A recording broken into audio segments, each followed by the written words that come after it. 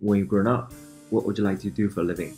What my mom recommended for me to do, probably as a joke, was to help people massage because she thinks my massaging is good.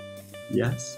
For my own opinion, I haven't really thought about that as I would try to follow along on my own activities. Right. But according to your hobbies or what you love to do or love doing, what kind of possibility or choices do you have? I could win money like doing horse riding competitions, and I could like be a horse riding coach because that's like and I can also attempt to go to the Olympics for table tennis, but I'm not there yet. I'm like very far away. Okay. So, from your perspective, what makes a perfect school?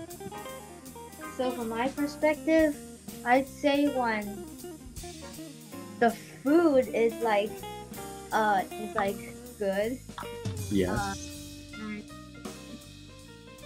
like have more resting time because that, and probably more time on the computers since you can learn how to like code and stuff, which can compromise with the AI today. Yes. Yeah. Okay. So you love coding. Kind of, because I just think it's beneficial for our life today, which is why I just chose computer science for my ICT class. Mm-hmm. Yeah. So what is your favorite subject? So my favorite subject, like I have two favorite subjects, I think. Yeah. So one of them is drama because you can open up your you can open up your imaginary so you can open up creativity first of all, and you can also